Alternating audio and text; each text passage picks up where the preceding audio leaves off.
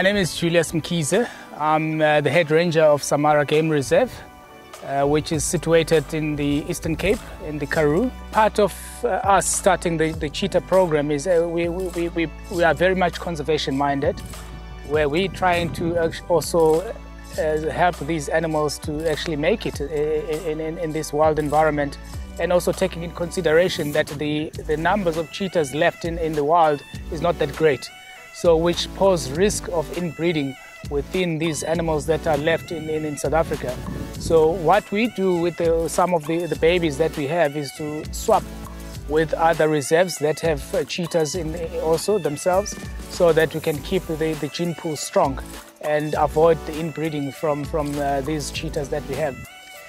There's quite a few factors that cause the numbers of cheetahs to actually dwindle.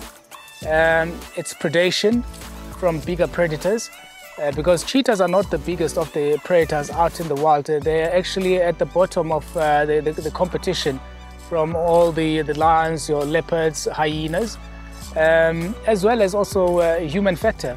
The cheetahs that are wild are still getting targeted by farmers that will actually hunt them down. So those are the reasons that the cheetahs numbers are actually quite low at the moment. Currently in the reserve we have 9 cheetahs.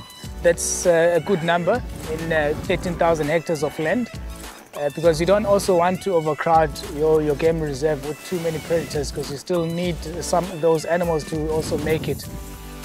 Cheetahs are actually very interesting cats out in the wild. They are actually one of the cats that are very docile, that will allow you to approach them on foot, even though they've never been exposed to human contact whatsoever. Very pleasant cats.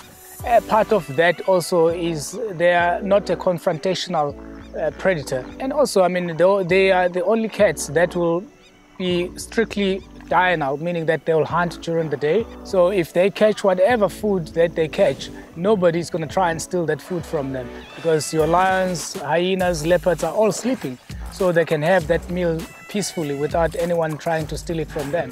So they are quite interesting in that sense, yeah.